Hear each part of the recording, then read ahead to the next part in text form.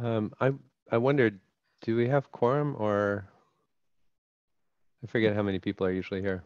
We have Zoom'em, which is whoever showed up for Six the usually. Zoom is The right often people to show running. up.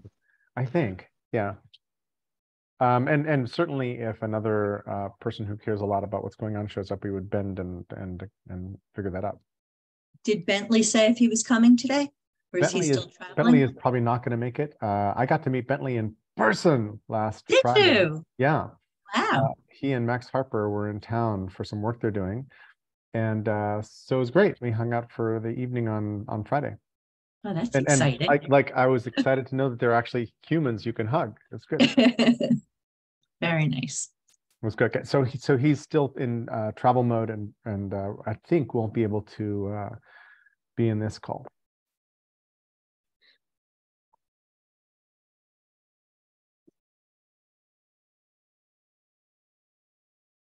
Oh, cool. Thanks for sharing the indoor air quality puzzle. Yeah, that's on our test site. So it still has to go through one or two more rounds of edits. But it's we're getting closer to the bullseye. Cool. So if anybody wants to check in with what you would like to do with this time of SenseDoing, please do so.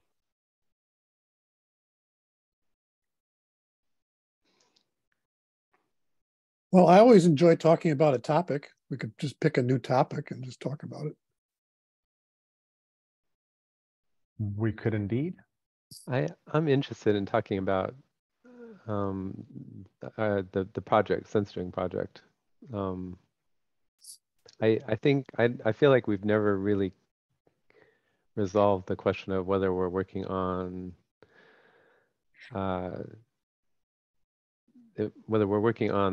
techniques for SenseDoing or SenseDoing content, picking a topic and SenseDoing. I'd be interested in one of. Oh, I'm sorry. You finished. Do you have more? And at the same time, I'm not sure that we have. I think we would at least need Bentley here to have that discussion productively.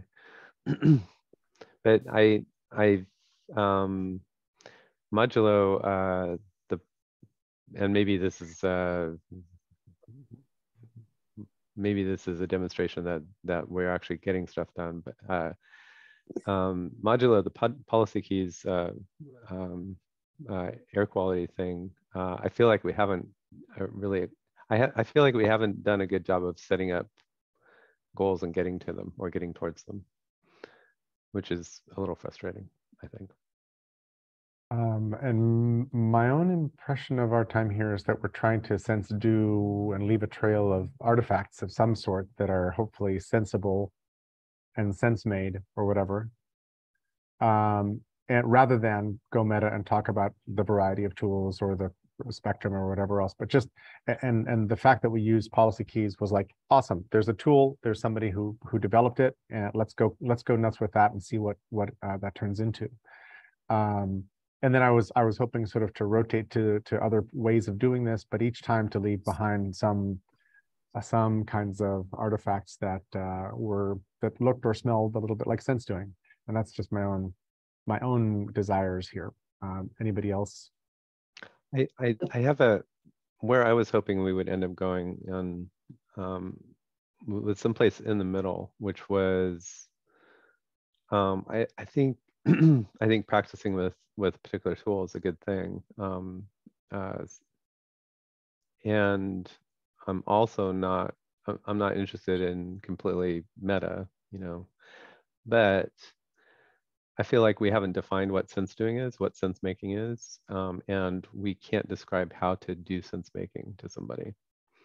And that's where I was really interested, is what is SenseDoing and how do you sense do?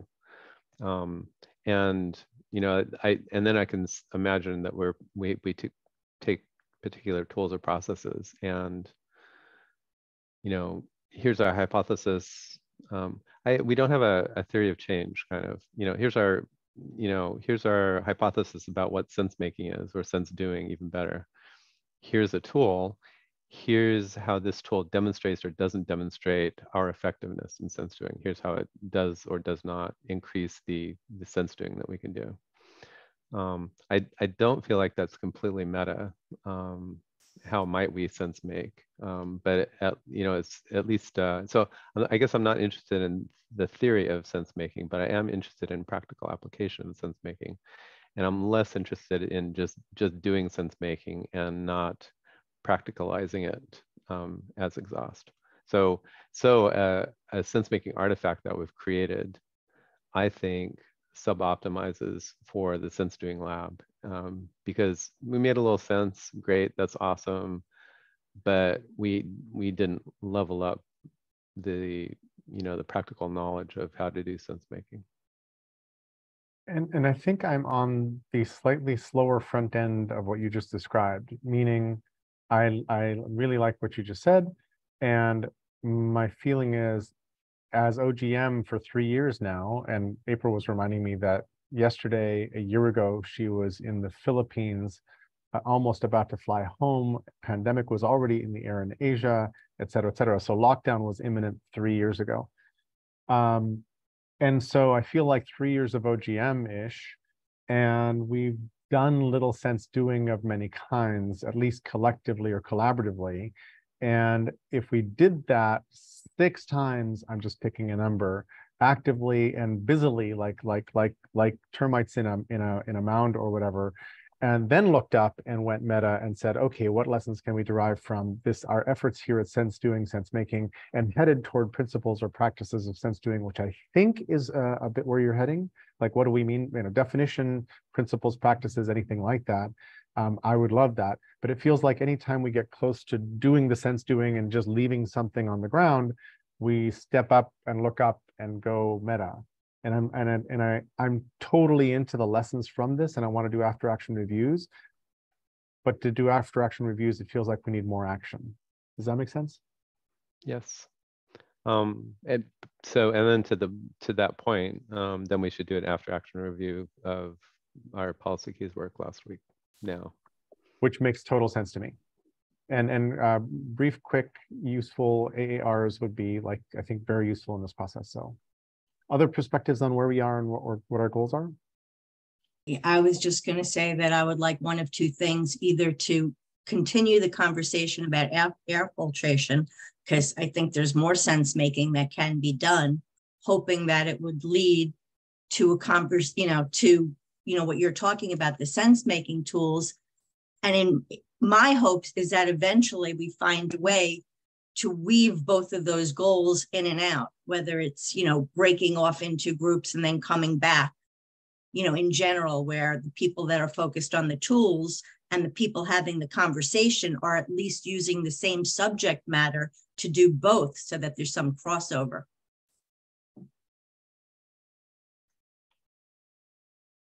Thank you. John, Joanna?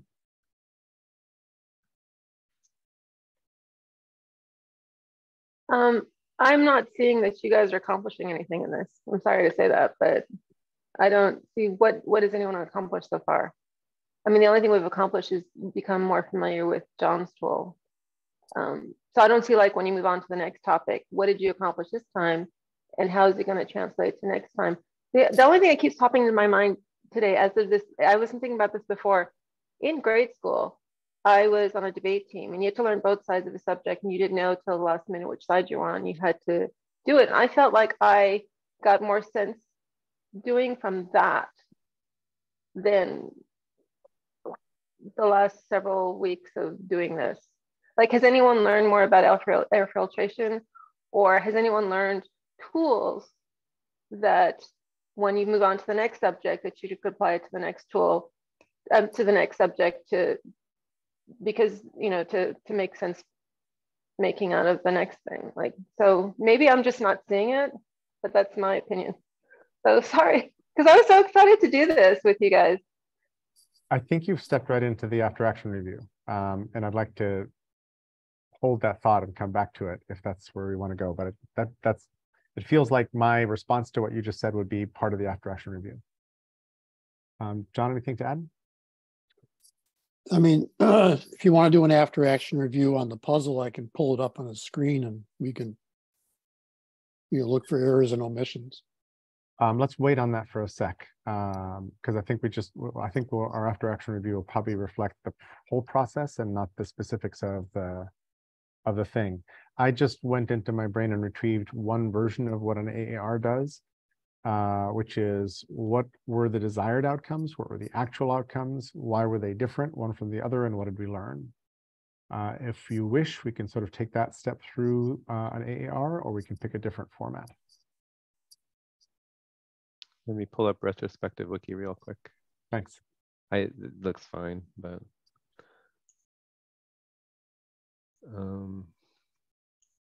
I think the other aspect of an AAR is everyone can say anything to anyone about anything. I think that's the Army's version of it. I'm not the private can talk to the general in So the same tone the general talks to the private. So the cross-rank conversation probably is true. That anyone can say anything to anyone is probably not true, because there's gates and boundaries. Well, not out of, well, of course. There's gates and boundaries of what's okay to say within the norms. AAR. Yeah, right.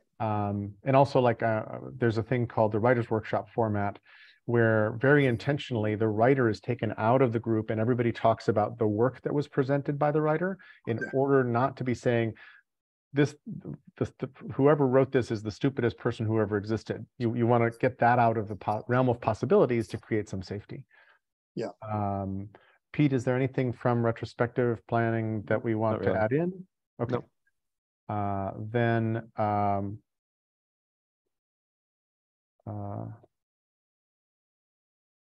we'll make a Google Doc or a HackMD.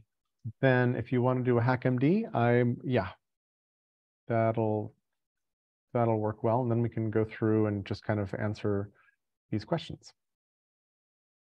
And I think will be interestingly all over the map on what were the desired outcomes, just even as a starting point, which I think will tell us a lot. So.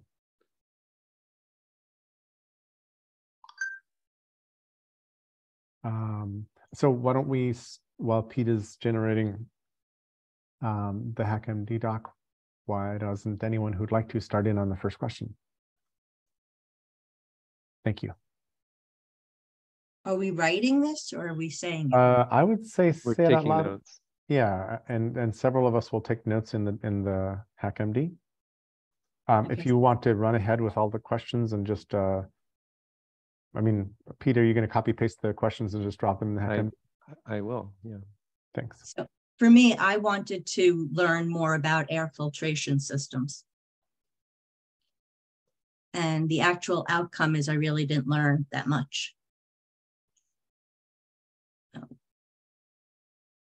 Cool. Do you have any hunch about why those things were different? We didn't go deep enough into the discussion.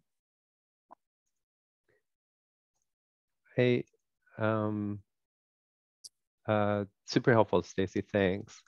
I hope I won't bend the format too much. I trust you, Stacy, that you're not going to get rattled by. So I have a question. Yes. Why was that your expectation of where we would get to?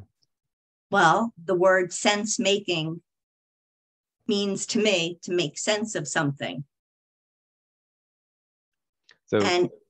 So we kind of teed up the subject and then we didn't make any sense or very little sense. Right, because had I been able to hear more discussion, I would have generated more questions in my mind that I then could have asked, that once they were answered, it starts making more and more sense.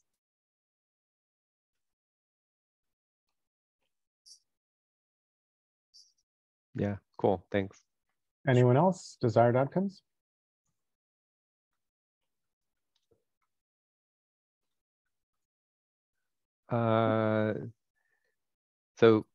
So let me talk out loud and try to reverse engineer where I think we kind of promised ourselves that we would go. So one of the things that I find, I guess maybe this exists on a Google Doc, and I'm just not good enough with Google Docs to remember it. But one of the things that's frustrating is that we don't have our goal written down already, right? I would have loved to have had our goal written down like 3 weeks ago or something like that. So to kind of go back in time and try to remember what we talked about. One of the things we felt a little confused, like we weren't making forward progress. John, I believe, made a good suggestion. It's like, well, how about if one person brings a tool or a question or something like that, and we kind of dig into that, and do sense making with that tool or around that tool or something like that. And so we kind of agreed that seemed like a productive use of our time, that we would, swarm around one person's, we call them the leader, the facilitator, the questioner, the whatever. We would kind of swarm around that. And then I don't feel like we ever really decided what the swarming was supposed to accomplish. So then now if I kind of come back forward in time to now, I feel like we did do a good job of proposing a tool, and I feel like we did do a fair job of kind of exploring the tool, because we never set up goals, even sub goals for ourselves around, what are we going to do with this tool and what are we going to learn and whatever. I feel like we didn't accomplish it. So we accomplished milling around the tool, and not, and to me, and there were some great outcomes from that. I learned a little bit about policy keys, got some great background information on social process, political process, and things like that, just from talking with John in the process of working through stuff. That was, that solved a separate personal goal that I have, to understand the world better and to try to figure out how to make change more effectively. But that was not, that wasn't part of the SenseDoing goal, even though there's a little bit of sense made there for me personally. So I guess I have a really hard time saying that we understood our desired outcomes, and so I think we didn't really accomplish our desired outcomes because we didn't have any good stated outcomes. Stacey? I just want to say that was one misunderstanding right there. I thought we were swarming around a topic, and you thought we were swarming around a tool. Actually, a good point, and thank you, Stacey. I also understand us to be swarming around a topic. So I have a pretty clear recollection or remembering or understanding that we were swarming and milling around the topic of masking.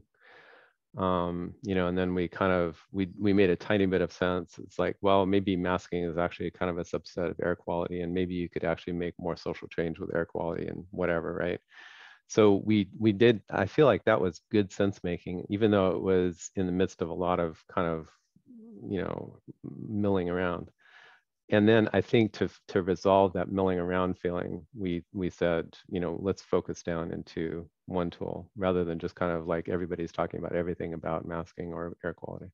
So thank you, Stacey. You're totally right. But I did have both of those in mind. Joanne, unless you'd like to go, I'll jump in.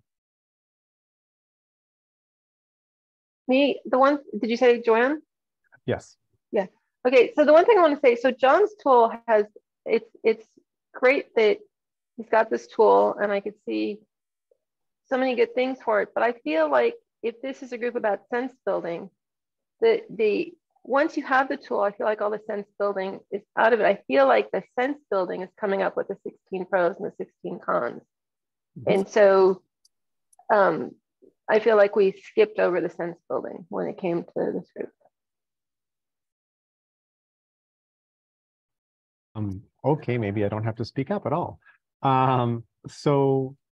Several different things. I was really happy with last week's call, even though it sort of was different from maybe what all of us expected. I don't know how we could have set up better goals because none of us really knew what policy keys was. And I said during the call that I've seen policy keys now 4 times, and I learned a metric shit ton about it during the call. Like a bunch of stuff that was not obvious to me whatsoever suddenly showed up, and I'm like, oh, okay. And that gave me a better idea of what John might do with it in the future and how it might apply to SenseDoing, et cetera, et cetera. I felt like I was watching the Betty Crocker cake already pulled out of the oven. I felt like the conversations you all had to come up with the 16 questions, yes and no's, were the interesting part that I wanted to learn more about and would have fed Stacy, would have fed me. And in that process, I would have been madly taking notes in my own quirky fashion in the brain, but I was really interested in which issues rise, which issues fall. And then the work with policy keys made me realize that one of John's magic gifts is depoliticizing difficult questions and picking a target that doesn't cause people to immediately freeze up and showing a gamut of yes and no's so that people don't jump to their default setting. And there's like 3 or 4 or 5 interesting things there about how policy keys tries to nurse people through the sense making part of it, but it's not sense making that policy keys is doing, because the sense making was done by him and his interns in creating the questions every single time. And if you're really lucky, and I don't know how policy keys does this, people taking policy keys and expressing their opinions in it might actually be able to go deeper into any of the questions and understand how that happened and maybe even participate in it, which would be mega super cool. But I'm not sure that that does it or that that's even the intended process. But the discovery of why I agree or disagree with things is to me also like a really, really interesting part of it. So you all know that I was interested in the masking topic, not filtration, but I knew much less about filtration, so I was looking forward to it. I had seen John's tool, so I was eager to see that. I was kind of happy at the end of the call, and for me, the artifact of the policy keys template for IAQ, indoor air quality, was in fact a SenseDoing artifact of the kind I'm mentioning when I say, wouldn't it be great to leave a trail of artifacts? So that made me happy. Now, it's a puzzling different artifact from what I ever expected we would have. I had no idea that was going to show up, but to me, that's great. And if we did that 6 times with different kinds of perspectives or different people, maybe even on the same topic.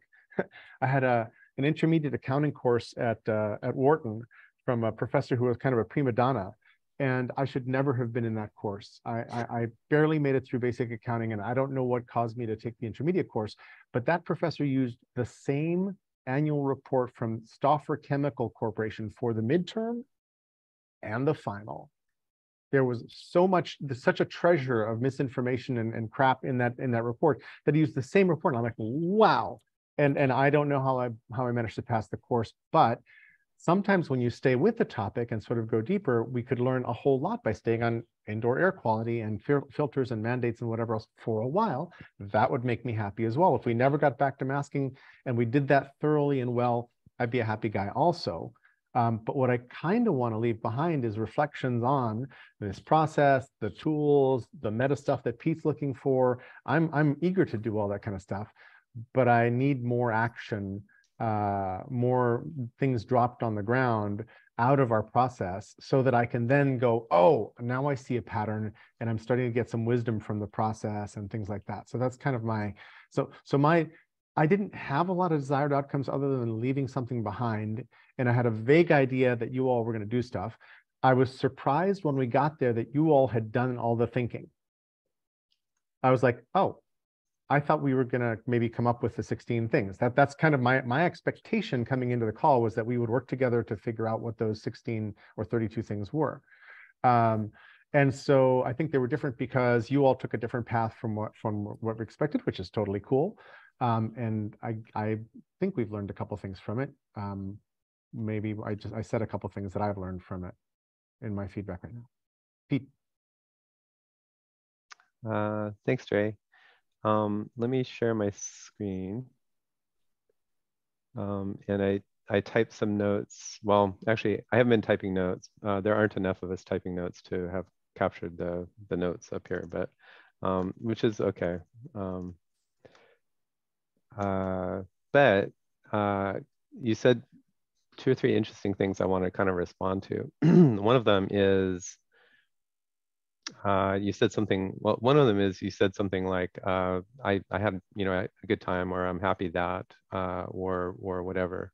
So want to kind of acknowledge that and agree. You know, I've enjoyed my time with this group. I love you all, love talking, love learning stuff. So, you know, as a background goal, you know, I think we're doing good. You said something like, we didn't know enough about policy keys to set a goal about policy keys. I think that's, I wouldn't say it that way. And I think, so an easy, you know, an easy goal that we could have set up is to learn more about policy keys. And, you know, and then in projects and in collaborative work, when the group doesn't set goals and they accomplish things, you can kind of talk about it and you kind of get this general feel of like, well, I like doing this, or I like doing this, but I'm frustrated because we always seem to be kind of like skittering around, or I don't like this because it seems like we're always skittering around, or whatever, right? If you have maybe not even a sense-making tool, but a collaboration tool is a project plan and goals and things like that. And goals don't have to be, you know, we should write a 128-page paper on whether or not policy keys is effective and yada, yada, yada. You know, it doesn't have to be a very deep goal, right? Learn more about policy keys would have been an amazing thing to have written down 2 weeks ago. And then, you know, come this meeting, we could go, wow, look, we accomplished a goal. We are like an amazing team. You know, we can set up a goal, we can accomplish a goal. This is an amazing thing. So that's what I'm missing. And, you know, it doesn't have to be any harder. Like it would have made our lives easier over the past couple of meetings to just even set up simple goals and to knock them down, you know, and the more you do of that, you know, the better you get at it. But the first couple should be easy and should be knock downable. And then you go, wow, we're a team, you know, that's how you go from, you know, norming is kind of a little bit of like project management. And then you get to the point where you're storming because you build a virtuous circle of, you know, setting up a shared goal and knocking it down as accomplishment. And I want to say, maybe I'll write here even, it's not that, you know, I think each of us had goals coming into this experience. So it's not like we're not having personal goals and meeting our personal goals. What I'm talking about is when we share our goals, we can talk a little bit and negotiate. You know, maybe somebody would say, well, how about a goal of learn more about policy keys? We could go on a little bit further and realize that together, how about if we actually work together to set up a policy keys puzzle? That's the thing that I really want to do, right? That's like a little bit more complicated goal. And it's a goal that we could come to together as something, you know, some people might not be interested and they just want to learn about policy keys. Other people want to dive really deep into policy keys. If we kind of like come to a leveled up shared goal, then that's a value add for everybody. And then we also get that experience of knocking down a goal together as a team. So so then, you know, we could have set up this as a goal too. And you know, clearly, Jerry, you've got this one like, and you've said it a couple times, and it's a, you know, and it's going to be a thing that we accomplish. So in today's project check-in, you know, we would say, you know, this is this is a green, you know, a green thing. It's a green light still. It's not accomplished, but we're on track to accomplish it. John's going to push this out the door pretty soon. As soon as he pushes it out the door and we all make blog posts about it, well, let's come back and check this one, you know. So this is actually a fairly tricky one maybe to do, a more complicated one, but we're going to accomplish it even though we didn't set ourselves as a goal. The thing that we're missing is, you know, what kind of artifact is that? Is the topic of indoor air quality the right one? You know, so one of the things you were frustrated by was that, so sorry, I'm talking a little bit in circles here. coming back to work together to set up a policy keys puzzle, this is something where Joanne and John and I, when we were off doing homework, we kind of knew this was in the air, even though it wasn't written down. We had to guess what was the most effective thing that the team could do. So this is another place where if, as a team, we had set up some goals, maybe talk a little bit about policy keys so we would know how to make a goal for it. We could have, we could have done our homework to make it so that it would be easy to work together to set up a policy keys puzzle. I think setting up this as a goal is a little bit, this is not quite an effective goal. It's a little bit defective. John and Joanne and I remember pretty carefully, we thought we were doing a good job of, we kind of guessed that something like this was a goal. We didn't really talk about it explicitly, but we kind of talked about, so, Monday is going to happen, what's going to go on. We actually tried to set up the puzzle so that it would be easy to, I guess I remember talking about this as a potential goal. Let's just fill in a little bit of it and then do the work of sense making afterwards. I think we kind of ended up falling back on this. Why don't we make why don't we set it up really well? And then the team will be able to learn a lot about policy keys in the process of kind of going through the homework that we did and talking about the tool and all that kind of stuff.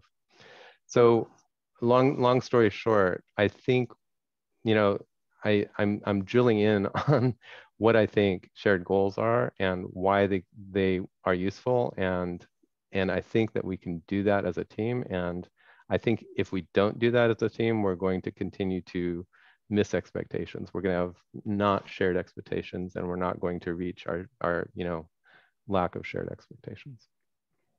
Thanks. Joanne, did you have your hand up?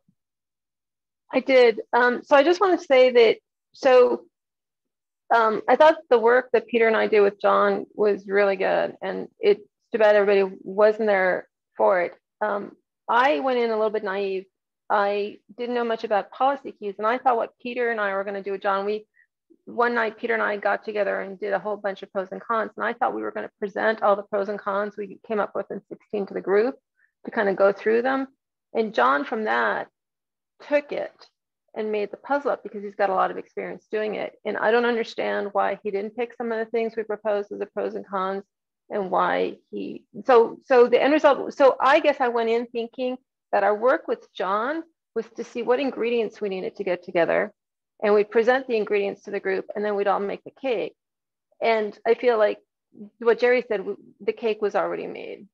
So, and I'm not trying to diss John at all, because I think he's so used to doing the policy keys and he's really good at it, and it's an amazing tool. But I think if this group is sense making, we need to be more behind the scenes. We need to, maybe have the ingredients explained to us why we're using this, why the oven's going to be on a certain time, why you're going to whip versus beat, and make the cake together. And so I think John's puzzles, when you look at them,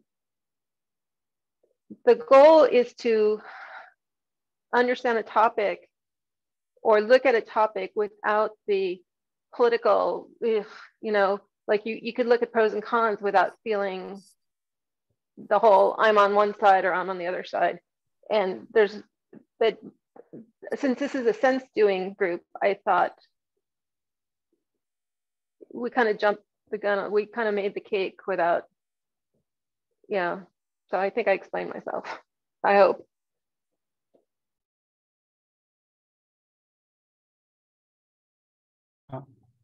Stacy, you're muted. I wanted John to jump in because I saw him try to do it about 3 times so far this call. Okay. One thing I heard earlier in the conversation was about tools. I think the analogy I want to use is that you can look at a hammer in the hardware store and admire it, but until you drive in some nails, you can't make an opinion on the hammer. So I don't really want to play with, a tool needs a nail, so last week I had thought that it would be best to drive a nail in, and then we can drive another nail in with a different angle or whatever. So I appreciate the comments that there were two ways to go about last week, and one was to do a puzzle already made, and the other one would be to do the 16 yeses and nos first. And I'm perfectly happy to do that another time with anybody else's puzzle. I mean, that's what this tool does. And actually the summary and the 16 yeses and nos is really the divergent part. And actually everything after that, I've got now that it's a mechanical process. And it needs an editor. There has to be a human in the room doing it, but I have mechanical processes that get it done. And Joanne, you said something about, I think I tried to lovingly edit the yeses and nos because I saw what I've learned by now, because I've done 100 of these, is that sometimes two really are the same. Yeah. And they need to be combined. And sometimes one was a great idea, but it was a number 17. And it just doesn't quite make the cut because something else comes up. And it's like, oh my God, we forgot blank. You know, and then that all of a sudden that pushes the Bayesian sort down. And so I just try to do like a loving edit on that. I'm not trying to steer it or put my thumb on the scale. I'm just trying to get the biggest span of yeses and nos that cover, I think I mentioned this before, emit. I try to cover the emotion, the momentum, usually that's shown in money, interest, something interesting, and then time span, short and or long. And then by doing that, it makes all of the yeses and nos interestingly different instead of echoing. And I know I was doing a puzzle earlier today, and I found that I had like 3 yeses that were just echoes of the same one. So the puzzle isn't done yet because I'm missing, obviously, they're taking up rent. They're taking up space. They need to move away. Some other interesting thing needs to come in that makes it more colorful. I don't know if that's the right way to say it.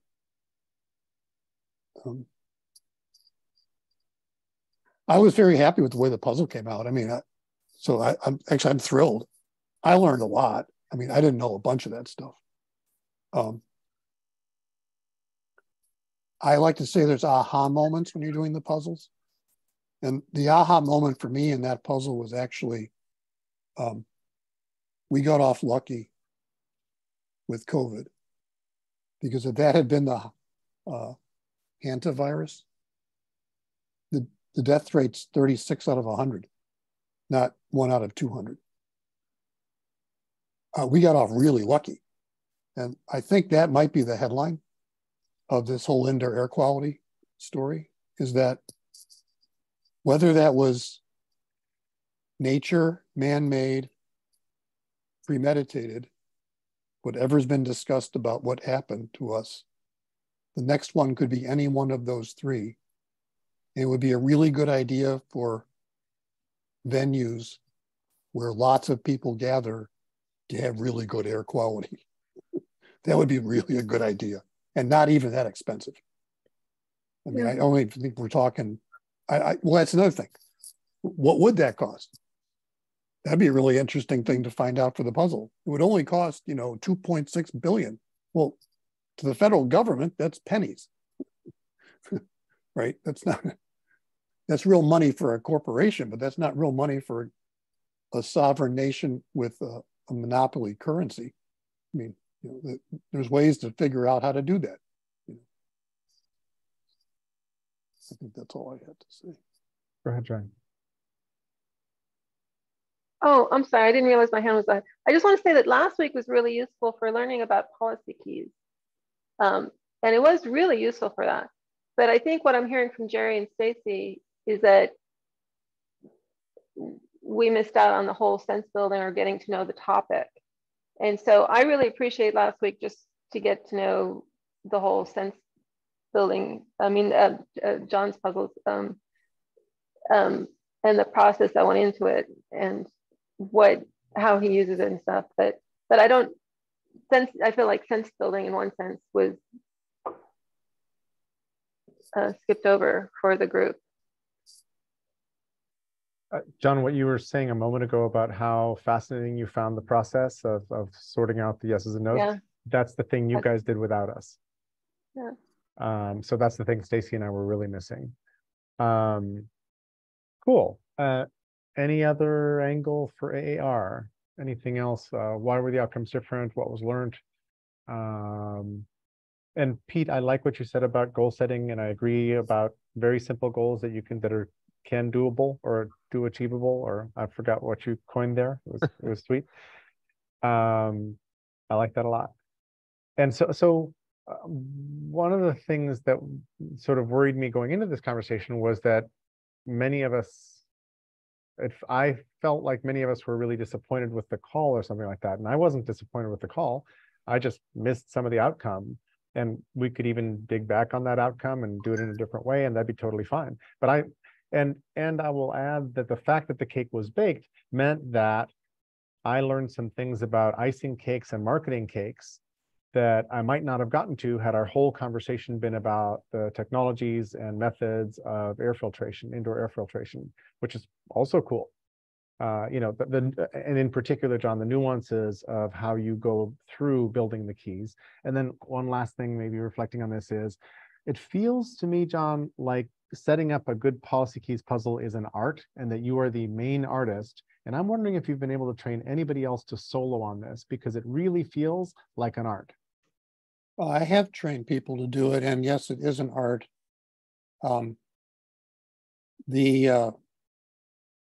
But at the end of the day, what was that guy from Apple, the marketing guy? Kaczynski? Kawasaki. Guy Kawasaki. Yeah, I think he said once, I'm not all that intelligent, but man, I sure grind it out, don't I? So, I mean, that's kind of what the puzzles are, is grinding it out.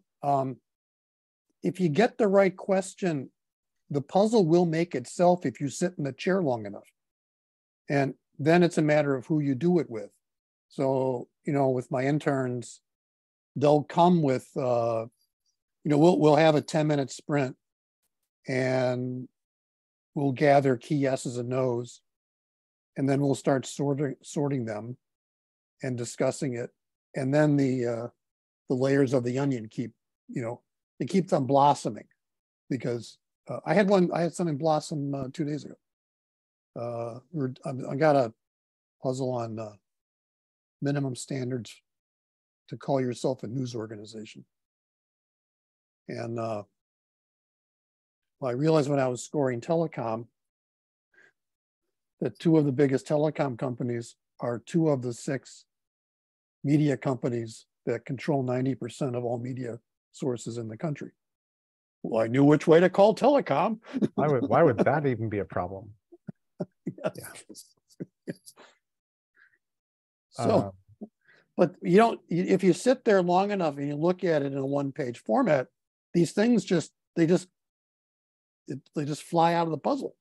You go, oh, who is that? And all of a sudden the answer comes up. So yes, I think there is some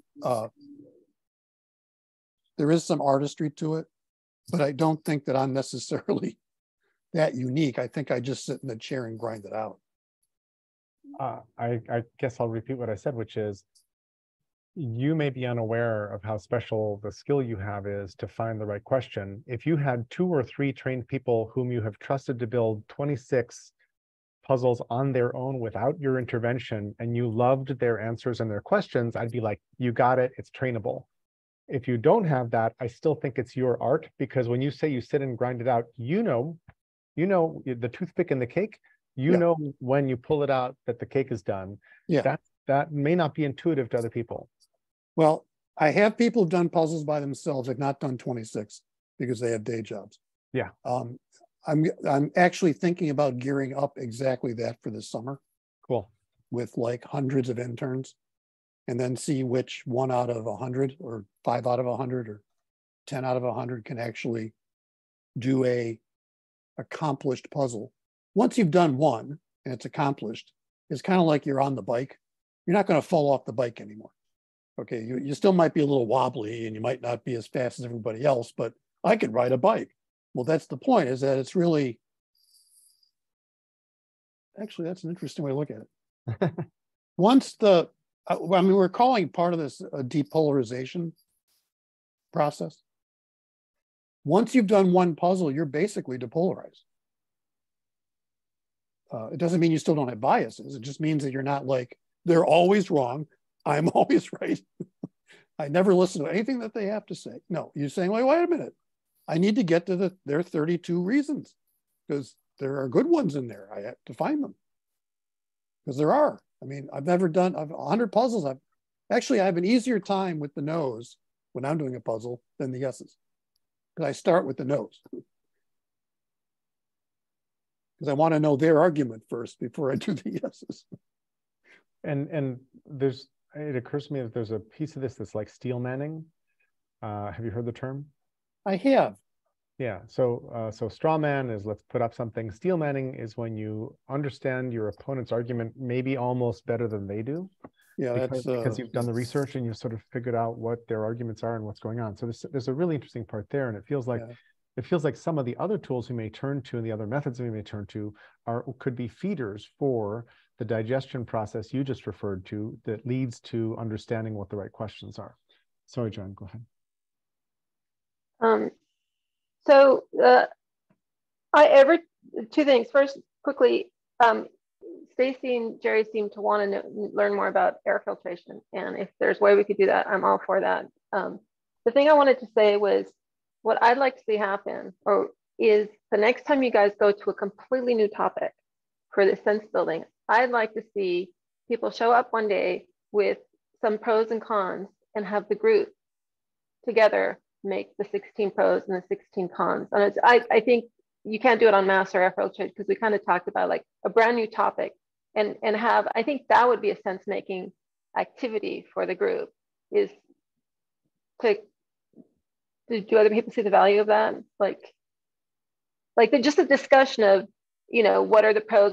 We could throw, like, if everybody shows up with like 5 pros, 5 cons, we could put them all on the board and we could look through, are these 2 are similar, these 2 are not. I hadn't thought about that. I think this is more important. And I think that would be a useful activity with a brand new topic, is to have the group work through what are the 16 yeses, what are the 16 nos. And I think that'd be an interesting thing to see if you could do that with the group. And because John's already done this, he's already done this with his interns or his staff, and he knows.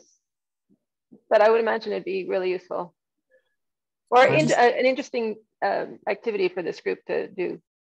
I'll just add real quick that I think that's what Bentley was hoping to do, because I had spoken to him, earlier. And I think that was, and when he mentioned early on that he thought maybe there were different goals for the group, I think he was hoping for more of that. So can we go back and do it with air filtration, or not? Like, we should pick a new topic. So I'm eager to have that discussion, but the reason I'm lukewarm is that I'm not eager to do another policy keys puzzle in this process right now. I think we should try a couple other methods or other ways of doing stuff. So the discussion that you're talking about, I totally want to know, but I don't want to be aiming for a certain number of yeses and a certain number of nos within this framework. Jerry, all this time, every time you did this, I did not know this was lukewarm. I thought yes or no. I thought you were just not lifting your fingers, and that's lukewarm. This is yes, this is no, this is meh. Oh, there were sometimes you were doing that. I thought it was a yes, so I've totally misunderstood you all. I apologize. No, this is meh. I didn't. I thought that was twinkling. As opposed to laziness or palsy. Oh, I thought that was twinkling, like you like something, not meh. This is like. This is like. Yeah, like his fingers up. No. This is not so much. This is not so sure. Oh. I thought it was twinkling. Sorry, there wasn't clarity there. So very happy to and I think, like Stacy, very happy to stay on air filtration and go back into the stuff you already know, because you've got a body of knowledge that can help us see through the topic very nicely. And I'm really interested in what the policy keys exercise helped me do was take a different perspective on the thing that was one of my original goals. And I think I said this, but we didn't write it down as a goal, but this was one of the things I was hoping would happen, was the bubbling up of the priority of certain topics within the domain of indoor air quality. Like, what are the questions that float up high and what are the questions that seem to matter less as you start to understand the topic better? That's really interesting to me, but that's different from the process of coming up with the yeses and nos in a policy keys puzzle, which is why I don't want to get entrained. I personally don't want to be entrained again in creating a new policy keys on a different topic. If that makes sense. Cool. So we can, we're sort of not prepared to do that, although we could sort of do that ad hoc if we wanted to. We could also skip and talk about something else. We could also wrap the call early and set this, or we could spend our time setting this up properly for next week in a different way.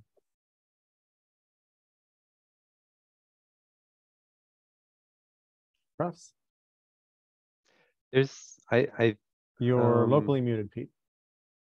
Wow. Layer upon layer of mute. Stacy can hear me. I can hear. Oh, I hear you now, but when you first talked, I didn't hear a word.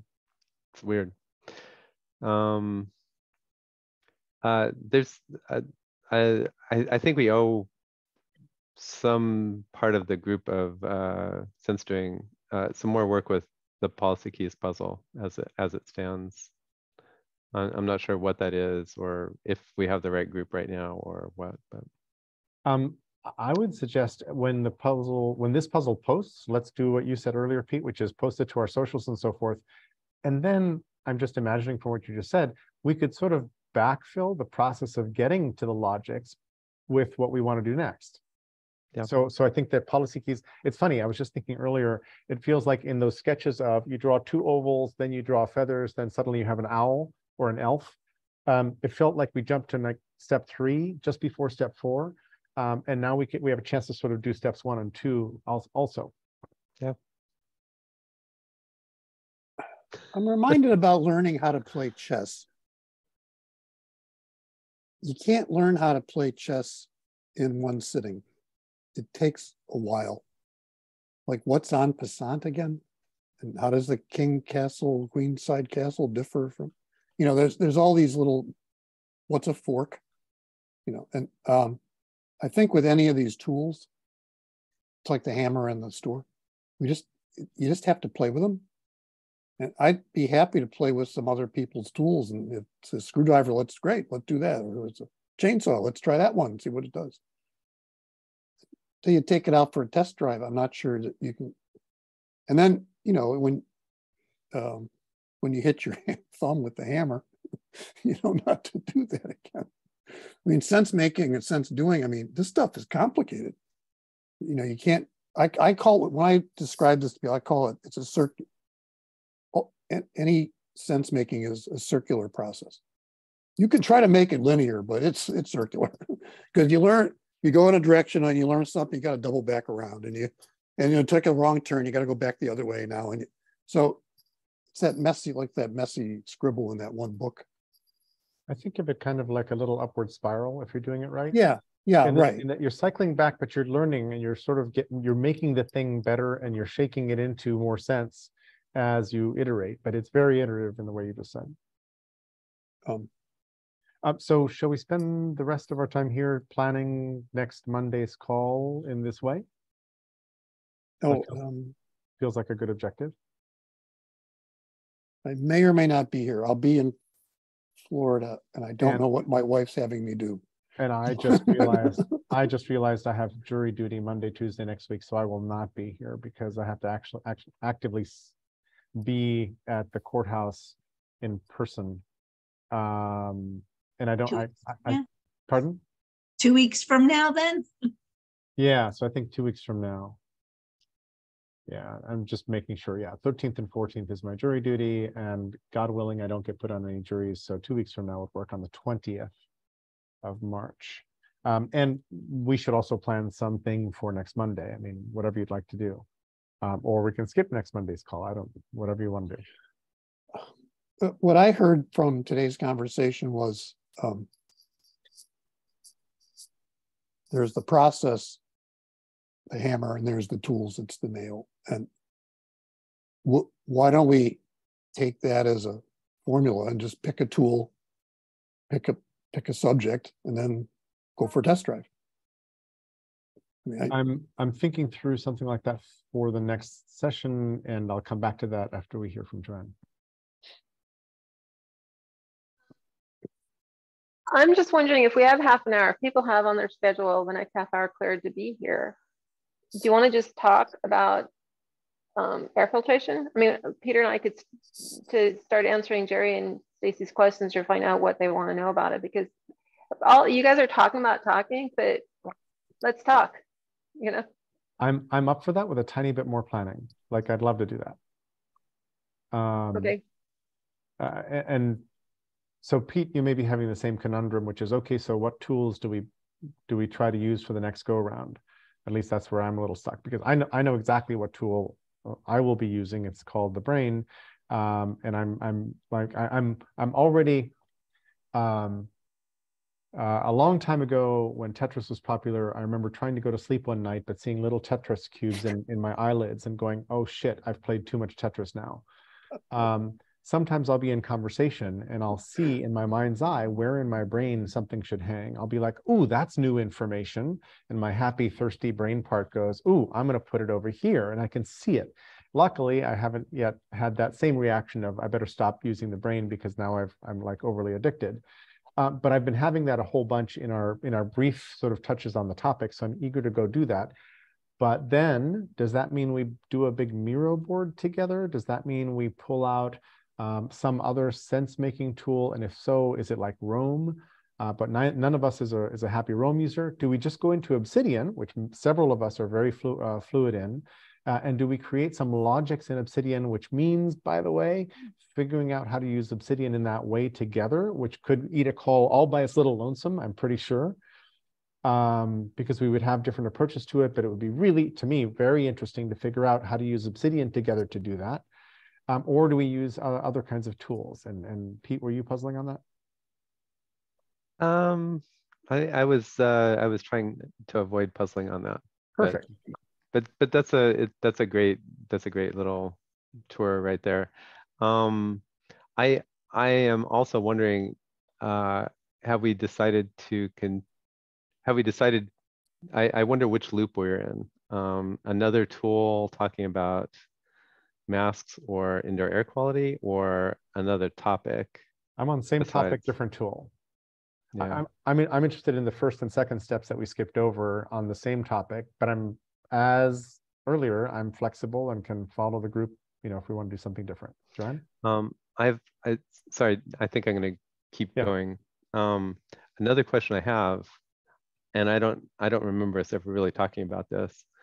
I had assumed that we were doing collaborative sense doing in this group, but maybe that's not true. Maybe we're just exploring personal sense making or personal sense doing or something like that. And I'm assuming that's an indirect comment on me using the brain, which is a single player sense making tool, kind of, because the only thing I can do is publish out. Yeah, it's what makes me think about it. So I think it would be fun. Well, I just don't know, right?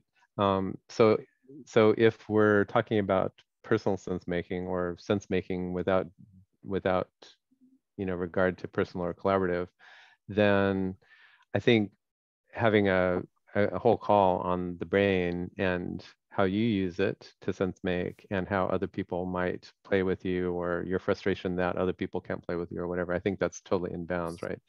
If we're specifically talking about collaborative sense doing, then I think the brain is still, because you've thought a lot about, here's an amazing tool, that I can use, that I'm a great artist with, but I get super frustrated when it falls off the cliff and I can't multiplayer with people. So both of those. And I don't have a preference really. Well, I do have a preference, but so then actually also you brought up a couple tools and ended with Obsidian. I have seen more and more people I'm starting to see people post. I was using Notion, I couldn't figure it out. Now I'm in Obsidian, I love it. You're totally right. It takes a great deal of time to figure out how to do sense making collaboratively in Obsidian, but it's starting to coalesce more and more that Obsidian is a pretty amazing tool for that kind of stuff. So I think I can answer that in a couple different ways. One is I did a bunch of YouTube shorts about revitalizing cities. And these are sort of the YouTube shorts. And each of them is connected into, so this is a short where I do a 60-minute, basically a plug for this TEDx talk by Jason Roberts, which is one of my favorite TEDx talks, et cetera, et cetera. I have then gone into Obsidian and created a page for each of these talks. And my beef with the brain, and a question that Harlan hasn't answered and doesn't seem to want to answer, is, hey, Harlan, could we make it so that when I create a thought in the brain and mark it a particular way, it opens a document in an editor other than this default editor, the notes editor that's built into the brain, which he just rewrote. So he has a lot of proprietary ownership over it, so that I can be editing in the brain. But in fact, what I'm doing is it's just another markdown editor that manages to publish files outside the brain to some other source. And if that were true, and maybe even bidirectional, where if I'm in a certain vault in Obsidian, it's automatically creating new linked pages in my brain, then my work in the brain is suddenly connected out to markdown files on GitHub repos or IPFS or elsewhere. And that is a great leap forward, I think, for the brain and for my ability to collaborate with others the way I think you're describing, Pete. Yep. So I'm happy to do this manually behind the scenes, because that's my bridge to other people doing note-taking and things that are powerful like Obsidian in more of a community setting. Makes a ton of sense. You should, and we should pick this up in FJB in a couple hours. You should tell Harlan, dude, what makes Obsidian great is the plugin community and the API stuff. You should spend like this much time, and then you'd be able to compete. Sorry, Joanne, we interrupted you, or yeah. I interrupted you. So you guys are living in a world I don't live in. Week after week, we talk about stuff and we look at tools and discuss tools, and you're still not talking about the topic. And when I said we have half an hour, let's just talk about air filtration if you guys want. And then Jerry said, I'm not prepared. I'm like, but what about just talking about the subject? I don't understand why we need tools. Like, why can't we just talk about, or is that not what you guys do? Maybe I should go off and talk to people who just want to talk about the subject, not talk about tools. Because like, do you realize we've spent, I don't know how many weeks now, and you still haven't talked about the subject? And so that's where I'm confused. It's like, so is your tools more important, or do you guys want to sense build about a subject? Yes. You guys did talk about indoor air quality. You just didn't include us in the conversation. Right. That's why I'm saying now I totally agree. And we talked about that. That was a mistake. Okay. And so right now I just said, you want to just start talking about it now. And so like, that's what we did with John, was we just talked about it. And we gave him like some pros and cons. And what we did with John, we just talked. That's all we did with John, was we just talked. And then after that, he did we saw previous things, 16, but basically what we did with John, we didn't make the chart with him. He did all that himself. We talked with John. That's all it was. Peter sent me a document that had all the work you guys did, which was 80% of the yes and no's, I think. Right. And that's something we could do here too. But it's basically, and Peter and I did it just by talking. Yeah. Like literally, Peter and I made the list by talking. Then we met with John and we just talked. And so I'm used to being able to discuss the topic and not needing to spend a lot of time talking about tools. So maybe it's not a good fit for me then, or maybe I'm confused as to what the goal of this group is. So I think we were just indulging in a short tools conversation to do the thing you'd like to do. And I just wanted to air some of those things about the brain not being necessarily a solo exercise, because I'm happy to go do the work to make it collaborative. And then we were hoping to go back into the conversation. And one last thing I just realized is, Pete, I hadn't thought about us using one of these calls focused around my use of the brain on a topic, but that hadn't struck me, and it's not a terrible idea, because then I could share screen the whole time and we could just talk through, and I could be doing live editing to the doc, and then we could see where that goes. I'm totally happy to do that as well. And I'm kind of prepped to do that on the topic of indoor air quality, because from our previous call, from our February 13 call I created, air filters really reduce coronavirus spread. We haven't emphasized them enough. Businesses should focus on workplace air filtration, et cetera, et cetera. You know, and which was something I created for last week's call, and on from there, or actually 2 weeks ago. But I'm totally prepared to do that this way if that's the way we'd like to do it. So Jerry, when you do that, do you just listen to people? Like, do people, like what we did with John, do you just have a session where people talk about the subject and you do behind the scenes work the way Peter and I talked to John about the subject and he did the behind the scenes work of putting it in his puzzle? Yes, but it doesn't need to be behind the scenes. If I screen share while I'm note taking, right, then you can say, no, that rephrase it this way, or that should go right, higher, or something like but that, I mean, which I'm thrilled about. But I mean, there's one editor, a bunch of people talking, one editor, and we could see what you're editing. Yeah, that would work. To me, that's considered talking about the subject. I feel like previously today, we've just talked about tools or what, you know. Sounds great. One thing I didn't do was take the puzzle that you guys came up with last time and harvest the yeses and nos into my brain, which would be a simple starting point, but might actually confuse us a little bit.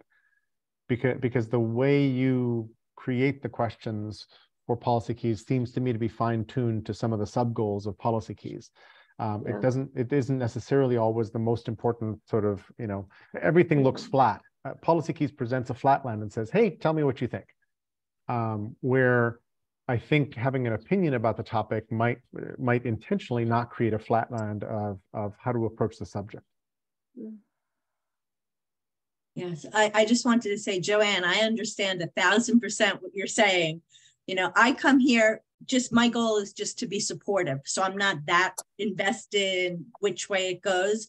That being said, even when Jerry was talking about the tools, I was thinking, what about if we just had a conversation, but we invited a couple of people to bring their tool, not to even talk with us. They don't talk. They stay quiet and just do their thing. And then at the end, each one can show what they created from our conversation. This way, the talkers do their thing, the creators do their thing. We're all together and happy in a community.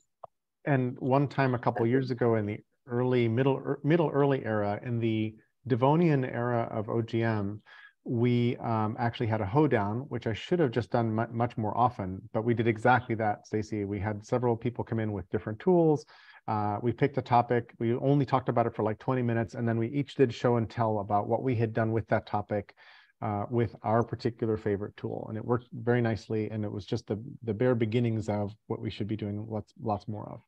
And just to highlight, I particularly like that approach because, you know, we keep saying that, especially in technology or finance, there's so much like male energy. And I think that would open up space for more female energy. Even through men, you know, I don't mean men or women. I'm with you. So if we want to just talk about stuff, I could share my screen and go to that thought in my brain and take notes, and you could correct me as we go, or we could proceed a slightly different way. What would you like to do?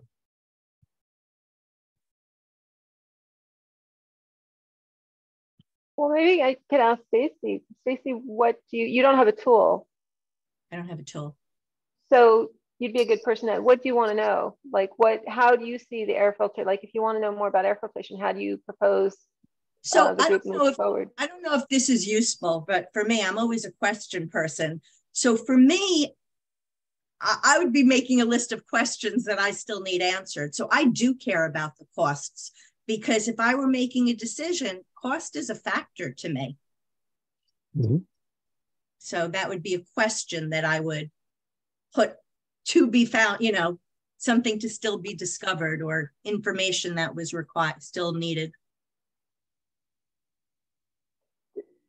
So even with that, that's a huge can of worms. Like when you talk about cost, if a company does air filtration and it cuts down, and schools do air filtration, so the kids have fewer cases of respiratory viruses COVID and non-COVID. They bring fewer of them home to parents. A lot of parents get sick because their kids bring home. If the businesses do it, parents have fewer calls. Like it, so the cost. So you'd have to, I think, when you look at costs, which a lot of companies don't do, you look at reduced absenteeism. If with COVID or some other stuff, you wind up in the hospital, you know, lower health insurance premiums, all that other stuff that it could keep going. Like the savings could just snowball, but people don't always account for that. They just look at how much I have to lay out right now to get this air filtration up and running in my business or school. Even before that, like I sent in a freedom of information request to my town to find out like what building permits had been pulled to put in air filtration units, which by the way, they told me they could not give me, but they didn't remember any. But I don't even know, I would like to know how many, you know, like how, what's the word? How common are they in the first place? I know nothing. I don't know what the research says because I don't even know where there is air filtration happening. One of the things with indoor air quality for the past 20 or 30 or 50 years or whatever, we've been working towards LEED certification and stuff like that, green buildings. A lot of the poorly designed, I think it were poorly thought out indoor air quality directions has been to reduce exchange with outside air. Because if you've cooled off the air inside, you don't want to bring a lot of hot air. You know, if you're air conditioning, you don't want to bring a lot of hot air and then have to cool that off. You'd rather just sit with your cool air, or vice versa in winter. You know, it's like we spend a lot of energy warming up this energy and carbon, warming up this air. Let's just keep it instead of exchanging air. So there's a thing that's happened, which is green air buildings. You know, people have been spending money on green air buildings, and there's social rewards, governmental rewards to incentivize that. You can, you know, so at the same time, nobody was really thinking about indoor air quality. So it's not uncommon now to see really high CO2 ppm readings in green buildings because, you know, we cared about energy. We did not care about indoor air quality. Did I capture that properly in the sentence I just put in? Many designers recirculate air to preserve temperature, but reduce air quality. Yeah. There's 100 different ways to phrase this, but is that I would adequate? say it a little bit differently. Green, you know, the green air buildings movement focused on energy saving at the and at the detriment of indoor air quality, especially things like oxygen. So whether or not you've got viruses in the air, we're starting, you know, schools and especially businesses are starting to suffocate their employees. And it was actually shocking to Joanne and I when a little bit, when you start to not have enough CO2. The reason we measure CO2 is because it's a proxy for how much air you're breathing from other people and how many viruses you're getting from them. But it's also a seesaw, teeter-totter with the amount of oxygen in a room. So outdoor air is about 460 ppm. Indoor air that's up to, you know, 700, 800 or something is still pretty good. When you get up to 1500, you're starting to lose a fair amount of cognitive function, like a dramatic amount, like 20 or 30%. It's like a big deal. And yet 1500 is kind of what people think of as pretty good air still. And it's not uncommon to see it go up to 2000, 3000, 4000. And, you know, the HVAC people are going, yeah, we're saving you a ton of money on energy. Wow. I can't believe what you just said. That's incredible. Am I capturing this adequately? I haven't been watching. And something you said, Stacy, was I felt like I was trying to go for an answer and I'm not sure I got there. So you said you know, how common is it to have indoor filtered air? I think that's not been, it just hasn't been a focus. People, you know, how common is it to heat your air? It's very common. How common is it to air condition your air? Pretty common, except if you're in the right parts of California, you don't get air conditioning, which is really weird. How common is it that people care about particulate concentrations? You know, until COVID, actually, the thing that you were worried about in indoor air quality was particulates, smoke, like big smoke particles, and stuff coming out of truck exhaust and stuff like that. So I don't think it's very common to filter that kind of stuff out in buildings. Obviously, you know, when they're pulling air in from outside, they do put a pretty good filter usually to keep it from coming in. But once it's indoors, or, you know, if you've got a restaurant or something and you don't care too much about the particulates. So then it wasn't until COVID, and it wasn't until after COVID, like 6 months or 12 months, that people started really caring about aerosols in air. Because it turns out, you know, everybody was worried about big smoke particles, and they weren't worried about tiny smoke particles and tiny viruses.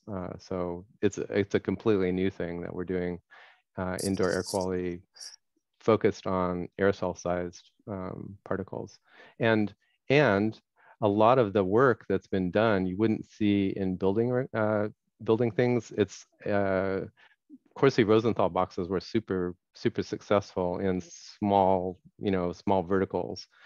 So if you had a school or something like that, it was pretty easy for, you know, when everybody was cared about taking care of each other for coronavirus, it was pretty easy to have parents or alumni or something have an effort to, hey, let's all build a bunch of CR boxes. This is rough and ready kind of thing that we can do now to help, you know, help save everybody from this terrible disease. That happened a lot. And so we got a lot of CR boxes installed, but not tracked very well.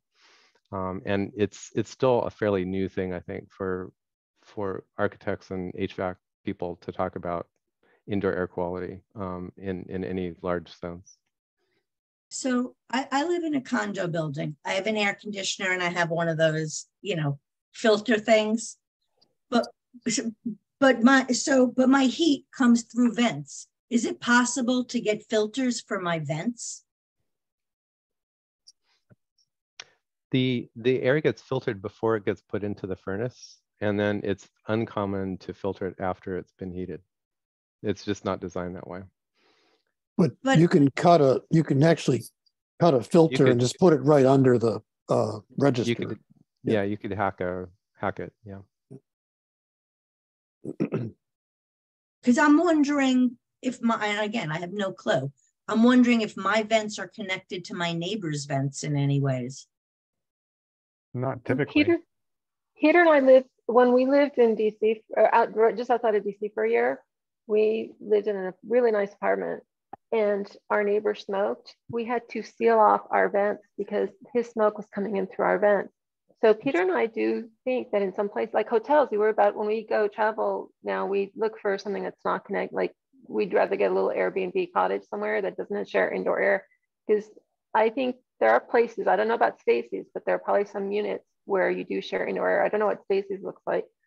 Stacy, if you worry about that, you could either build a Corsi Rosenthal box, or you could get a HEPA filter and put them in your room. Peter and I have filters because if we have somebody over, we just have them running for our own purposes. And we got them also ahead of time thinking when COVID hit, if one of us got it and the other one, we'd try to keep the other person from getting it. There are families that were successful that if one person got COVID, people wore N95 masks indoors, they had the HEPA filters running, and nobody else in the family got it, which typically a lot of times the whole family gets it.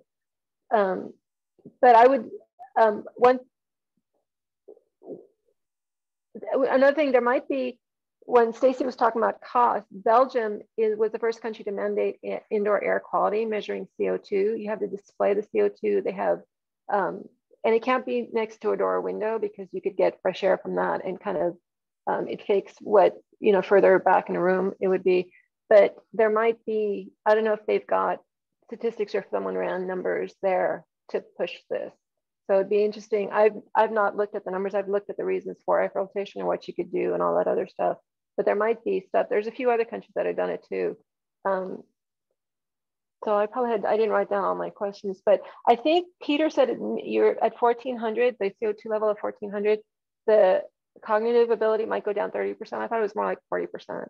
And there are some places, there was somebody who wanted to do something at a kid's library and they had a little CO2 meter. Peter and I have one too, a little CO2 reader that when we bring it when we go to the dentist or something like that. And it was like 2,500 in the library. And at that point, he says, I don't even have to talk to school about viruses. I could just talk about, there's a really good Harvard study that came out. And if at 1,400 CO2 levels, your cognitive function is down 40%, could you imagine what it is at 2,600, you know? And you think businesses and schools would want people to be functioning at, you know, on all cylinders. Is it a proper assertion to say that measuring CO2 concentration is a good proxy for viral air quality? That seems That's to be what people are doing. That's what people are doing, because you can't measure if there's virus in there. But in it, right.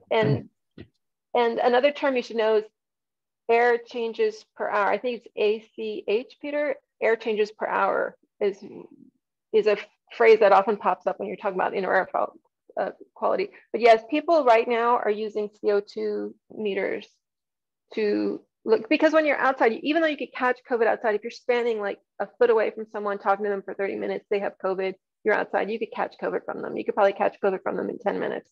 But, and the air quality outside would be like 400 something, but it's still a lot better than if you're inside a room.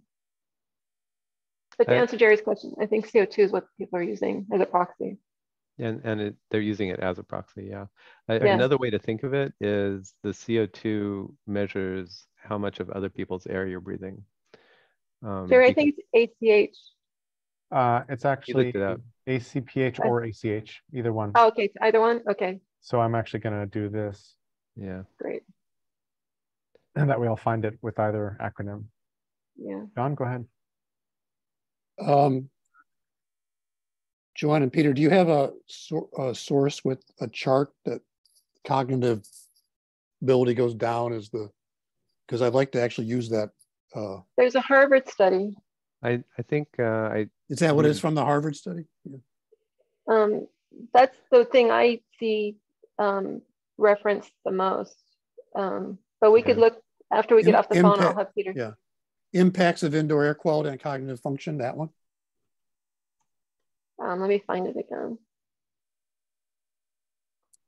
It looks like that. Offhand, I don't remember the title. Here, I got it. Associations of cognitive function scores with carbon dioxide ventilation and volatile organic compounds. That's a different one. Yeah. Could you put that in the chat? I'll send it to Peter and then he could do it. Yeah. So do we have any data on how many changes per hour are good? Like what's a virtue line is, and so I created a thought. It interacts with what you mean by change. If you're running the air through a filter, then it depends on how good the filter is, whether it's MERV 13 or HEPA, for instance. Oh, right. And then you can also mean air changes. How much outdoor air are you adding to the indoor air? So I don't know that really well, but I know it's not an absolute number. You have to add a couple of other numbers in there too. Yep. So I created a thought called Issues in Designing Indoor Air Filtration Systems, under which I put how good a filter to use and what measures indicate proper air filtration. And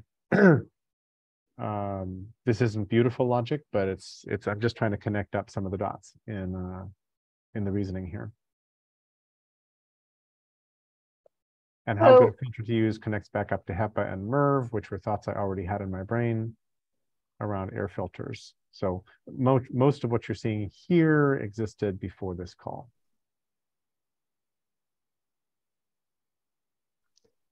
So here's a bit of text from this. Thanks. And that's actually, they pulled that from a preprint article. Yeah, I think there's no way to remove 100% of the air. Like, it's air. You're scooping as much as you can.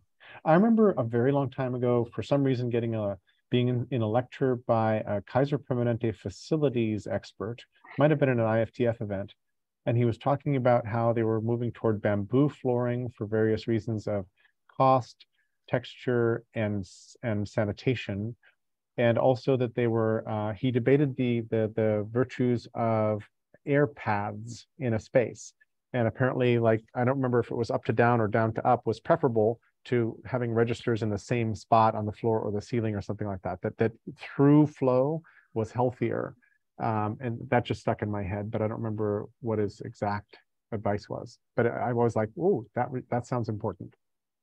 It reminds me, somebody did a study where they built a couple CR boxes and deployed them in a room and put them in different places. And one of the obvious things, and I think they actually compared it with air purifiers too, commercial, like Joanne and I put it in the chat. We have 3 actually. They're about CR box size, but they're hard plastic, and they've got HEPA filters and a carbon filter to reduce odors, and they're fun. But they're also $160 each. But anyway, they did a study where they compared different air purifiers and CR boxes, and where you put them on the floor, whether you put them up towards the ceiling. The one thing I remember is when you put them together, you get less air changes than if you put them apart, because you can clean the air right around the CR box. If you're not circulating the air in the room at the same time, you're not cleaning all of the air in the room. You're just cleaning kind of around the box. So if you have 2 CR boxes, you put them at opposite sides of the room, and they talk together kind of in the air, and that's what you want. I just sent Peter a link because I'm not able to. And I posted it, John. No, this is a new link. People often ask how many air. This is from Joey Fox. So somebody who's an HVAC expert, and he tweets a lot. Like if he references a study, he'll actually link the study. But here's one of his tweets from February 23rd of this year. People often ask how many air changes per hour are needed. The answer is air changes per hour is the wrong metric, and it's not a one size fits all. And then he's got an article link that explains it. So I just sent that to Peter. So Joey Fox 85 on Twitter, he's got a wealth of information. And if I were just going to recommend one person he explains things so that everyday people could understand it. He links studies and articles that he talks about, and he's also talks about high UV, which is a totally separate thing. And that's but anyway, so if Jerry asked about air changes per hour, that article might be a good article to read. Thank you. And that Twitter link goes off to a Medium post that he's got, which I put in the chat too. And it's his article. Yeah. So Joanne mentioning Joey Fox, I see that we're at time. Joanne mentioning Joey Fox reminds me that a big part of what I feel like is sense making, especially for emergent events, is identifying and understanding experts. So talking to Joanne, she can rattle off, this person you can trust whatever they say. This person often is good, but sometimes they're a little bit confusing or they misstate things. This person, anything they say is toxic, even though it sounds sweet, yada, yada. We've actually got a confusing situation right now. One of our specialists, an air specialist from the UK, she's trying to make a point. Another thing, by the way, is all these people who post really good information on Twitter, they get bombarded by all kinds of people trying to take them down. It's upsetting and sickening to see, because if you're just trying to make the world a better place and tell people how to be healthy, they will shoot you down, and some of them have to run away, and it's scary. Anyway, Trish, somebody, Joanne will Greenball. She's in the UK. She's a professor in Oxford.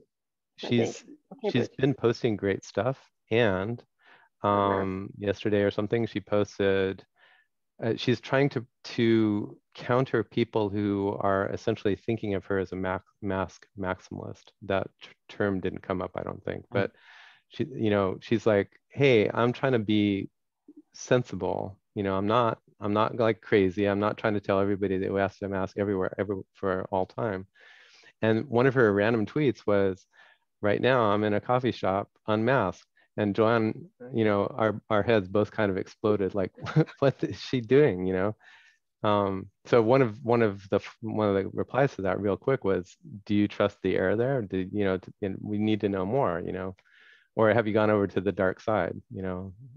So it's still an open question. We don't know yet. It was for coffee and croissants, and there's a really good air quality scientist from Scripps in California who's today is defending her because people are like, oh my gosh, she's crossed over to the dark side for what? Coffee and croissants. You know, some people have not, Peter and I have not eaten inside a restaurant since COVID started. And this person who's just an amazing air quality scientist at Scripps is trying to defend the person, saying, look, she's saying she's weighing out the pros and cons. Don't, you know, this is her choice. And, you know, please don't think she's this horrible person. But yeah. Who's the Scripps person, Joanne? The Scripps person is Kimberly Prather. Is that her name? Kim Prather. Yeah. And she's the one who's done studies, and she found out we live near the ocean. Like we're about 15-minute drive. And she said that when the ocean water's bad after a storm, you're supposed to keep out of the ocean because there's bacteria in the ocean. She said she's done tests. When the ocean water is bad, when they tell you the ocean water is bad, just stay away from the beach because the air quality is equally as bad. And before her study, or before studies like that, people hadn't made the connection that if the ocean water quality is really dangerous for you, so is the air right above it. So she, and I'm not tired. It's not like people I know who watch Fox News, like Fox News is their God, and no matter what Fox News throws at them, they always trust them. I just want to say that over the years, I've just, you know, this person, there was someone who consistently, you know, seemed to say really good stuff. And then one day they said something, and after that, it's like, you just, like, if someone suddenly turns and they're not saying stuff that's reliable anymore, because we have 3.5 years of knowing whether or not, looking back at what people have said, like, you know, are they alarmists for no reason? Are they alarmists? Are they, you know, not giving out good advice? And if someone suddenly is going to start giving out bad advice, and I thought they were reliable, I'll be happy to just say, okay, I'm not going to rely on them anymore. So Joey Fox is one of those people that Joey Fox 85, he just really seems to give to me. I haven't done the studies, I'm not, but when he talks about indoor air filtration and how much you need and all this other stuff, I think he's proven to be pretty reliable over the years since COVID started. And the person who had coffee and croissants, her thing, she's had some really good, she's talked about air masking, and a lot of people referred to her air masking research and threads and stuff. So, but there've been people that I thought were really good, and then after a while you're like, okay, they're not giving good advice anymore. And there was one person in England, and suddenly he's like, yeah, everybody's going to get COVID, just accept it. And it's like, okay, maybe I'm not going to value your opinion, because I think anyway, this is a whole different topic. I'm trying not to get COVID because I think COVID has been shown to stay in your body for a long time, and we don't know. So if I could avoid it by wearing a mask and just getting takeout instead of eating in a restaurant, that's what I'm going to do. So I went off on a tangent, sorry. Peter, what was the name of that testing unit you like? We use an AirNet for the CO2 monitor. Yeah. Yeah, it's the one that, you know, all the geeks. AirNet? Geeks is AirNet, yeah. AirNet. ARANET 4. It's made in Europe someplace. It's a good unit. And it's about this size. We've actually brought it with us. Like when COVID's super high, we do air home delivery for stuff, and then when it gets lower, and we bring it in. Like I was curious when COVID everybody wasn't dying. I brought it in with us so you could see stores what the air quality is, and you notice at the back of the store there's less CO2 changes. We bring it to the dentist because obviously you have to take your mask off at the dentist, and it's kind of we don't bring it with us that much anymore because COVID cases are lower, but it's pretty small. People bring it on airplanes, and it's amazing how dangerous the air is before takeoff and when you're landing. There's no air exchange, and that should be illegal. I mean, seriously, it should, because you're crammed like sardines, and the air is super bad. And I'm amazed that's legal. I mean, the airlines would lobby to not change it, or not, they wouldn't want to roll because it would cost them money. I love all this information, so thank you. So Stacy, if you want, you could we could have like a separate, you know, you could call Peter and I could talk to you about this for like another hour or so. But it's, so I'm kind of Peter and I, like we're Caltech dropouts, but we're science geeks. And so when COVID came, it's like, what is COVID, and you know, and everything about it. It's kind of like when they talk about the Higgs boson thing, it's like, what's Higgs? You know, I'm the kind of person who looks it up, you know, so I understand it. And it's not just COVID. And so I just kept up on it because it's your health. I mean, Peter and I haven't been sick in 3 years, and we're feeling healthy. And we have relatives who lived a long time. You know, my dad died, he was almost 93, and mentally he was all there. It's like, I'd like to be able to do that, you know? So, well, I think that's what I'm taking away from, more than anything, that one fact about the CO2 levels and cognitive function. I'm carrying that one with me. Yeah, but so we talked about last week that if you're driving your car and you've got on recirculate, just because either it's winter or summer, your CO2 level might be really bad. So maybe it's worth using up a little more gas to get, you know, fresh air, because I mean, we've all been like in the car driving and we're sleeping and we can't figure out why. Window, yeah. Roll down. I just dated myself. Yeah. You roll down the window. Yeah. 460 air conditioning. Roll down all 4 windows and drive 60. Well, thank you, everybody. Yes, thank you. Yeah, that was great. But the one last thing I want to leave with, we were talking, I think it was John who said we were lucky because the death for COVID, I forget what the phrase is, the death rate is a lot lower than other diseases. The thing is, people keep saying there's going to be another pandemic and the death rate might be higher, or it might do long-term damage or irreparable damage. Even if you're just sick for a month, it might, you know, like, and some people are saying they've done studies, people's brains, hearts, lungs, there's like long-term damage in some people from COVID. And so if we did this air filtration thing, it would benefit us when the next pandemic came. Like, we could have not done the shutdowns if we'd had proper air filtration. Think about that. If people knew about respirators, not just a cloth mask, if people had respirators and air filtration, we maybe would have had to shut down indoor dining and indoor bars. But otherwise, we could have not shut down. And that would have been great for the economy. There would have been fewer deaths, fewer, you know, overloaded. How many people died because they couldn't get attention from doctors and nurses when they had a heart attack or a stroke, which was not COVID related. Like, it's not just Peter and I don't want to have COVID. We also, if we have a stroke or a heart attack or break our leg or get in a car accident, we want to have medical care who could take care of us, and they're not inundated with COVID people. Yeah, I think that's the headline on this. Is it's the next one, and there's going to be a next one, and it looks. I mean, I've been following the news, and there's all these little outbreaks all over the world of these new viruses, and are they really going to handle them properly? Maybe, maybe not, and maybe this was intentional. Maybe not. I mean, it's. I think the headline is indoor air quality. I'm not sure there's a better answer at the moment. So wouldn't you rather not be sick? Like, we just had a daughter who does a mask all the time, and she's in grad school, and she was sick last week and had to take most of the week off. Peter was saying that a lot of people he works with are sick and they can't do the things they'd planned, even if it's, you know, going to a wedding or meetings or something like that. I mean, if indoor air quality could mean you're sick less time off, less having to cancel your plans, wouldn't that be great? Even if it's just a cold, wouldn't that be fantastic to be sick less? I mean, we don't need this many colds. We don't need this much flu.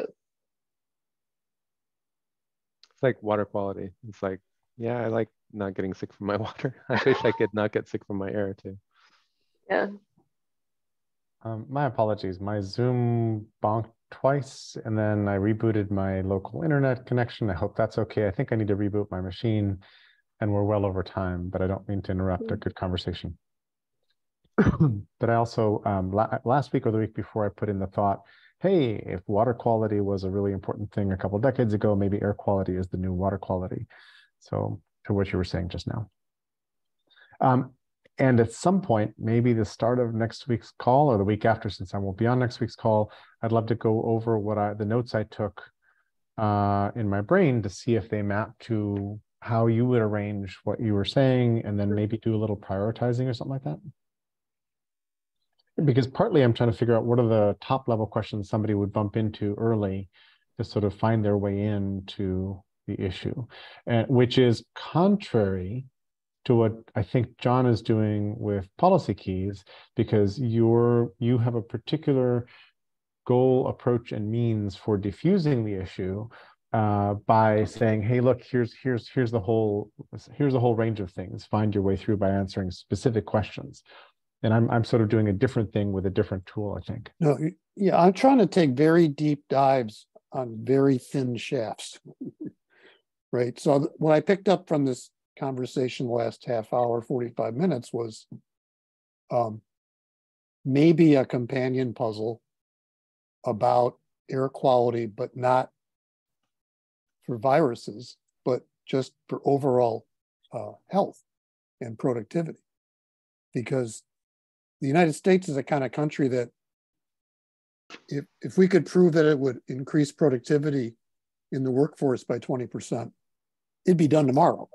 I mean, there wouldn't be any discussions going on. It would be just done tomorrow. And then that's a proxy. That's better than trying to convince someone to do it for viruses.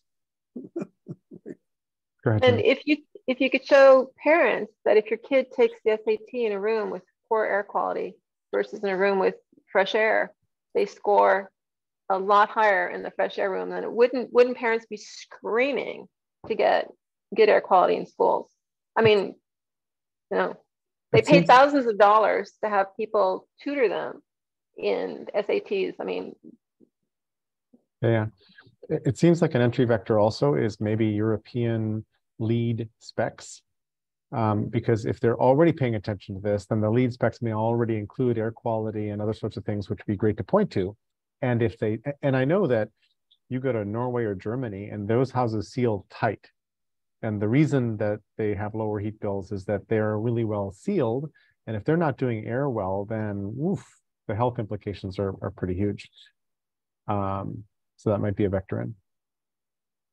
I'm happy to leave you all in the room. I need to go prep some lunch so that I've eaten something before the next call starts, which I'll see Pete on, and maybe Stacy. I think we should do lunch too. To feed the dog. See, even the dog's got to eat. Thanks all. Thanks, guys. Bye. Have fun. Thanks. Bye-bye.